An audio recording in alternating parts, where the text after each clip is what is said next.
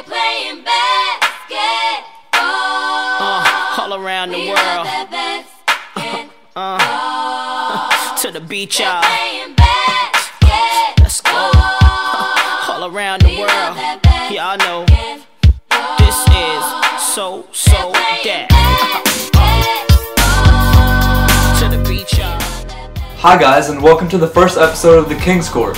My name is Kabir Alwali, and this is my brother Kerman. Just a quick overview about our show is me and Kabir, we grew up with a very intense passion for the sport of basketball.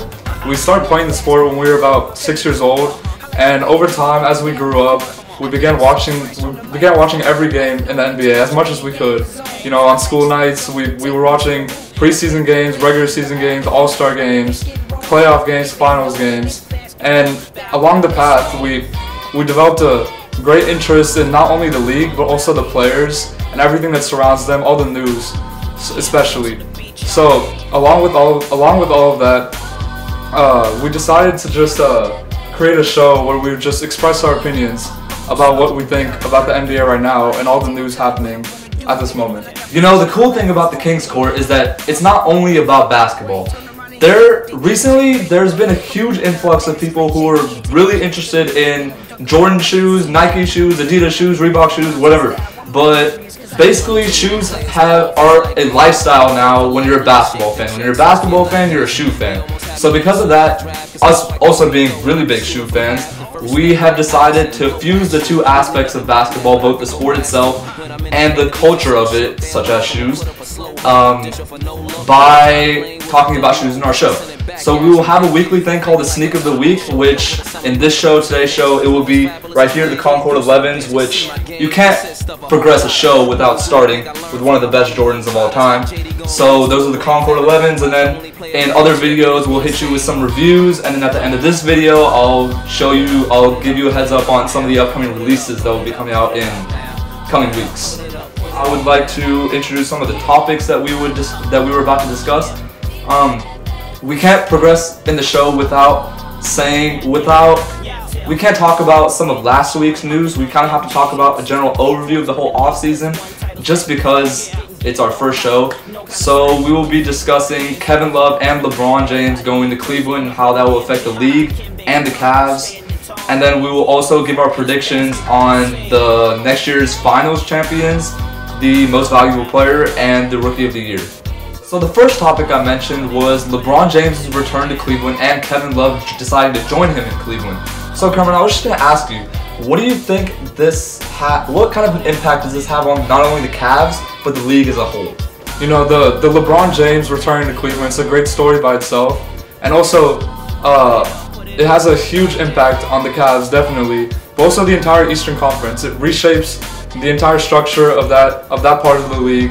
You know, the Cavs are thought to be back at the top, even only with LeBron, with only the Bulls really being able to contend with them. But the Heat obviously dropped down a couple of spots in the playoff run, and now you also add Kevin Love, who's arguably one of the best power forwards in the league, with only Blake Griffin as anyone who can challenge that spot from him.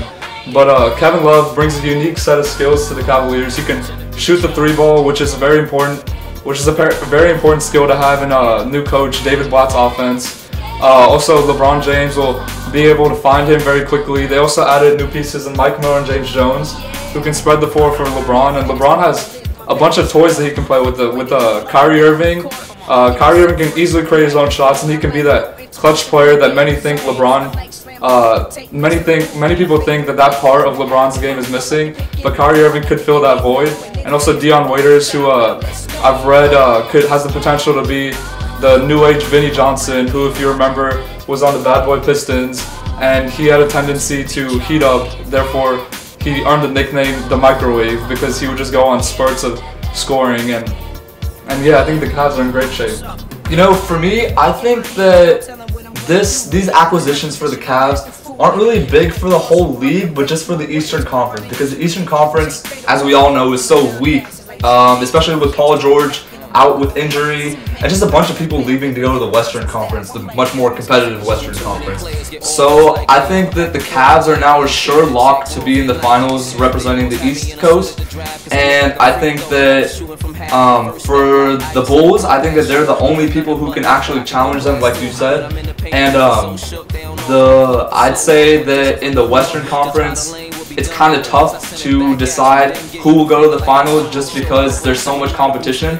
So as far as how much it impacts the league, I'll say not really the Western Conference because it's already so competitive, but just the Eastern Conference, it makes the Cavs a lot. Next up, we have the predictions for the MVP. So I'm going to ask you, who's your prediction for next year's MVP? Personally, I think at this point, I see LeBron James winning the MVP this upcoming season because I read Bill Simmons' article whenever LeBron made the choice to come back to Cleveland, and he was just explaining how much comfort LeBron is going to have in this setting, back in his hometown. He has a reason to win. He wants to bring a championship back to his hometown, which they've never accomplished, and now he has the pieces to be able to do it. So not only is he in a comfortable environment with his family and his kids, all back in Cleveland with him, but he also has the right pieces around him to contend for many years. So I think at this point it'll be LeBron. I think you'll see a very high rise in his assists because he'll have so many options to pass to Kevin Love, Dion Waiters, and Kyrie Irving. I think his rebounding numbers may dip, but that's not a particular strong point of his game. Like, he can get rebounds, but Kevin Love and Anderson Varejao are gonna grab most of the boards for the Cavaliers at this point. And I think his scoring will about probably stay the same, around 27 points a game. And the final two choices would be, when the season comes to an end or when the playoffs come around, would be Kevin Durant and LeBron James. I think LeBron James would get the edge this year. You know, I gotta agree with you. LeBron is obviously the best player on the planet, and you can't touch LeBron if you want to be successful in the NBA. LeBron is the goal that everyone wants to be. But if I had to choose someone to challenge him, it would be last year's MVP, the second best player in the NBA, Kevin Durant. The Thunder they're a good team, but they lack a lot of extra scoring outside of Russell Westbrook, Kevin Durant, and Serge Ibaka. So I just think that Durant will continue his stride of averaging 30 points a game, lighting up the scoreboard, and I think he's becoming a really good all-around player.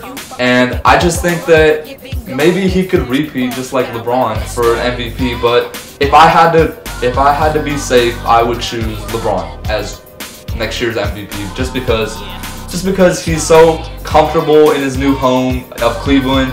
He has so many weapons around him to make it easier for him, yet he can also be effective still. So I just think that for LeBron, it's a really easy trip for him to reclaim his crown as the MVP. So next up we have the finals. Who do you think is going to represent the East and the West in 2015 NBA Finals, and who do you think is going to win? I think when all is said and done in the playoffs, and there's only the last two teams standing, I think those two teams will end up being the Cleveland Cavaliers and I think it will be the OKC Thunder, actually. I think this year will be the year that the Oklahoma City Thunder get over that hump, and that San Antonio Spurs team that has blocked them from their trip to the finals consecutive years ever since they went to the finals in 2012. But I think this is the year where Kevin Durant really shows all that he can do in his arsenal. He showed it before. His scoring punch, he averaged a little bit over 30 points a game last season. But I think this year you'll see more of him distributing as well as rebounding and doing all the little things that will help his team win. Also, with a healthy Russell Westbrook back, Westbrook wasn't with the team at the beginning of the season. So I think with him back, the Thunder will jump out to a hot start. They'll have a great record. They might even win the best seed in the West. But I think they'll face the Cleveland Cavaliers. I think the matchup will be tremendous with Kyrie Irving faced up on Russell Westbrook, LeBron on Durant, and Love on Serge Ibaka. It's the offense-defense kind of mix up. But I think that series will be truly one for the ages if it happens, which I think it will happen. And when all is said and done, I think the Cavs will come out on top, and LeBron will win the Finals MVP. You know, as much as I said that the Cavs would be a clear cut to go to the championship next year, I gotta think that a team like the Bulls would give them a really big run for their money. And in my opinion, I think the Bulls will surpass the Cavs in the playoffs and be representing the Eastern Conference in the finals. I just think that their pickup of Pau Gasol was impeccable. I think he fits really good into the system. They have a lot of good big men, and he just adds to their depth. And they lost Carlos Boozer, and Pau Gasol was more than making up for that. And then with Derrick Rose is looking great in the USA camp. So just Derrick Rose, a healthy Derrick Rose back could be lethal, especially for the Cavs, who have so much inexperience, playoff inexperience on their team with Kevin Love and Kyrie Irving never have been to the postseason. So maybe LeBron, who knows, maybe LeBron can carry them on their shoulders, will them through, take them to the finals, but I just don't see it. I think this is the Bulls' year to go back to the finals since the Jordan era, and I think that they will be representing the Eastern Conference. But for the Western Conference, it's hard. It's hard every year, but I gotta go with the Thunder, just like you said. The Spurs didn't really go out and make any huge pickups, which isn't bad because they have a really good team already. But I just think every single year the Thunder get more and more and more hungry, and Russell Westbrook is going to be fully healthy. Serge Ibaka was also injured last year in the postseason for a little bit, so that could help them out. And then they got Anthony Morrow, who is bound to help them be a good role player in their system. So I just see the Thunder playing the Bulls in the finals next year. And if I had to pick a winner, I think I'd go with the Bulls. Yeah, that would probably be my opinion. I just think that Derrick Rose will have the series of his life just go off. I think Joakim Noah, Pau Gasol, Todd Gibson, all of them will just be outstanding. And I think that the Bulls will bring back a championship to Chicago. So our final topic that relates to the NBA is going to be your prediction, what I think of your prediction for the Rookie of the Year. Obviously, a lot of good rookies this year, really good draft class. So who do you think is going to be next year's Rookie of the Year? As of now, I think the Rookie of the Year, my early pick would be Jabari Parker from Duke. He got drafted number 2 overall with the Milwaukee Bucks, and I think on the Bucks team, they have such a lack of talent. None of their good players can stay on the court for an extended amount of time, especially Larry Sanders has off-court troubles, their defensive center, and he's also been injured quite a lot. They have Brandon Knight, who I think he'll be pretty solid this year, but Jabari Parker will do much of the heavy lifting for this team this year. And I think potentially you could see him average maybe at least 20 points a game. And I think that's a tremendous feat for a rookie. And at this point, I see Andrew Wiggins as the only player to contend for the Rookie of the Year. But Andrew Wiggins just got traded to Minnesota. And Minnesota already has a bunch of established players such as Kevin Martin and Ricky Rubio. And they just got Thaddeus Young as well as Nikola Pekovic. So all those veterans are already on the team. And I don't know, Andrew Wiggins will just have to work for his points. And although he is the future of the team, I don't think that year is now. You know, as much as I respect and admire your pick, I gotta go with Andrew Wiggins because if one thing that we know about the NBA, it's that people like highlights, people like dunks, and that's what Andrew Wiggins will provide on his new team in the Minnesota Timberwolves. Not only that, but he can also defend, he can shoot the basketball, he's athletic, he's an all-around player, he's really good. So I think that just because Ricky Rubio is there in the system with him, it'll make for a really exciting Timberwolves team, cool little dunks, Andrew Wiggins, Glenn Robinson, Zach LaVine, and I think that this whole athletic moniker will be given to the Minnesota Timberwolves, and their games will be exciting just off of sheer hype. So I think that with hype will come attention. With attention, I think Andrew Wiggins will get the Rookie of the Year. And let's not act like dunking is the only thing that he'll do. Like he can also score, like I said. He's a really good all-around player, and he was the first pick in the draft for a reason. And so I just think that Wiggins is going to be a good pick. But Jabari Parker is very threatening, obviously. But if I also had to pick a sleeper pick, I think I would go with Elfrid Payton of the Orlando Magic, or maybe Aaron Gordon, also of the Orlando Magic, to maybe challenge Wiggins. But if I had to pick a clear option, it would be Wiggins. So now we'll introduce the Sneak of the Week. And like I said before, this show is also focused not only on shoes, not only on basketball rather, but also on shoes. So this week's Sneak of the Week is the Concord 11s. So this is a shoe. Obviously, this is one of the best shoes Jordan has ever created. One of the most valuable, not in price, but just in having the shoe, people valued this shoe more than they valued their other shoes. So this shoe is just, it's a pioneer shoe. So as you can see, it has the normal Jordan logo common on every single pair of the 11s, and then it has the leather going around the Jordan logo and going around the shoe, and then it has this mesh type upper right here, along with the lines that separate each individual part of the shoe. And then if I go to the front of the shoe, it has the black tab, or it has the black toe, I'm sorry.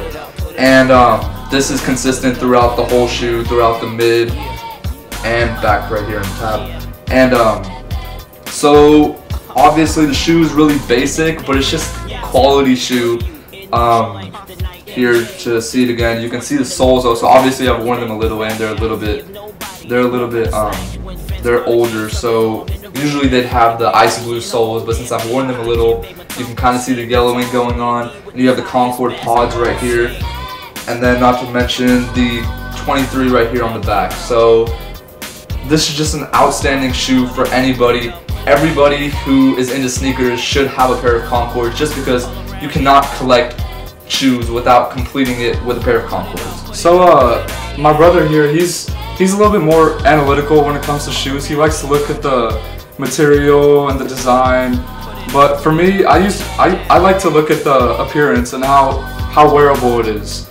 So basically, I think this shoe is really one of a kind because it's very wearable. The colors are standard. They look normal. They're just white and black. You can pretty much wear those colors with pretty much everything, and they're not the colors. Usually when people think of white and black, they think of, oh, it's kind of boring, but it's the exact opposite when it comes to these shoes. These shoes really stand out, and they bring a little flavor to your personality whenever you wear them. They're very noticeable, and they're very respectable shoes. As of comfort, they're very comfortable as well. You can play basketball in them, but I don't know many people who actually do. And so basically, yeah, they're a great all-around shoe that would pretty much look good with everything. So probably the most anticipated hype release, probably of fall and summer, winter, whatever, will be the What the LeBrons. They released on September 13th for a retail price of $250. Now these are a beautiful shoe, obviously. Every single What Does, KDs, Kobe's, LeBrons, Dunks, whatever What Does, they all are beautiful shoes. And I don't know about y'all, but I'm gonna get some. So guys, that's it for today's show. Be sure to follow us on Twitter. Check out our website at kingscourtshow.com, and check out our next video next Saturday. And also, don't forget to leave feedback in the comments below. And above all, be sure to join us next Saturday. Thank you so much for joining us. See you later. Cash to the rack and I'm dunking on them like C-Mac. When I'm in the plane, I play with that Alonzo style. I'm like Darius, cause I can Don't too many players get offers like me. I'm back and forth are likely. Shake the checks off your Nikes. They almost had me in a suit at the draft, cause it looked like a free throw and I be shooting from half. The first step like Iverson, blow past you. Usually nothing but net, but I could go blast too. When I'm in the paint, the defense